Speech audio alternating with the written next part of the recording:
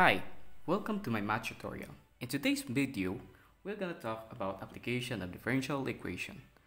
One of the application in differential equation is free falling body.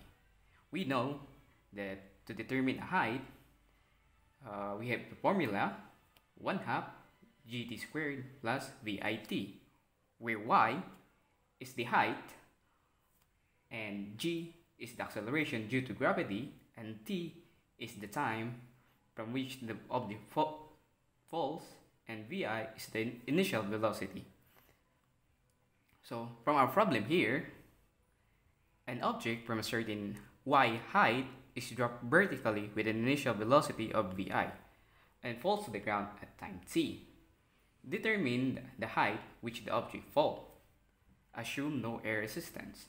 So this formula is only applicable assuming that no air resistance, because if there is air resistance, then this formula cannot be determined.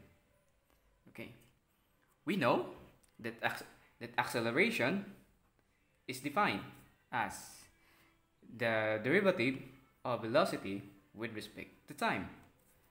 So from here we cross multiply, we have dv equals g dt. From there, we integrate, we will have integral of dv is equals to the integral of g dt. We have v is equals to g t plus c. C is the arbitrary constant. So, c should be determined according to parameters. From the figure, we have the initial velocity when time is 0.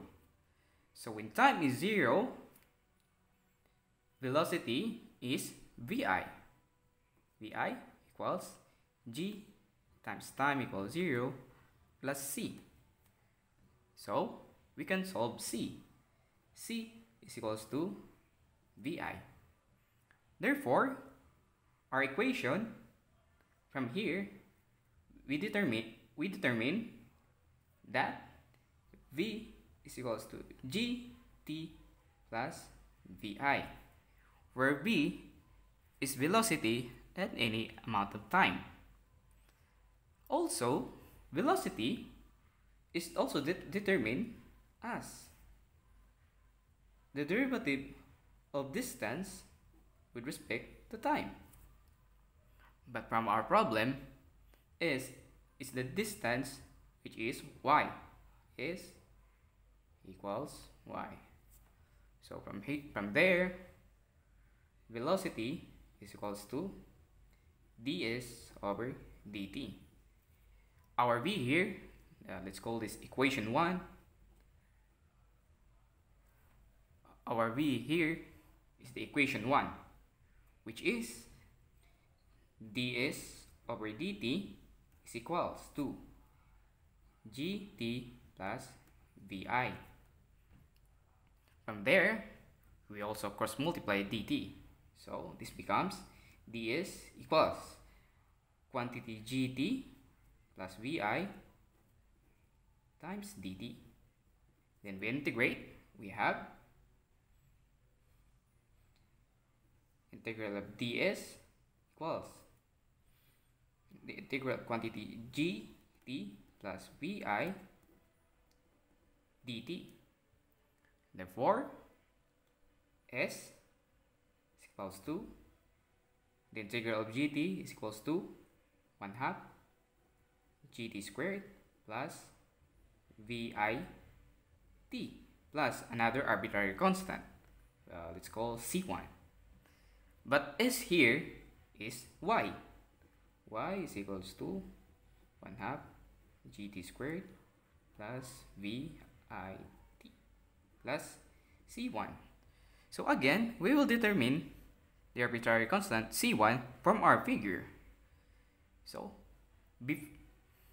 before time starts to count, the object is not yet fall.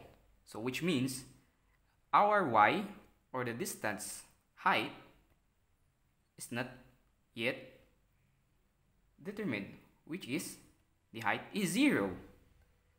When height y is 0, t is 0. Therefore, when y is 0, time is 0. Substitute all the y's and t's from the equation.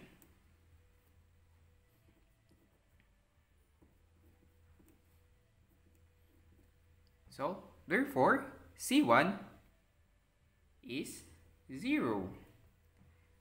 Thus, our height y is equals to 1/2 gt squared plus vit, where y is the height at any given time t. But in our problem, here the object falls. Okay.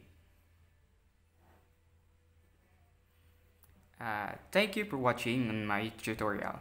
I hope you will subscribe and learn something more. Enjoy. Thank you.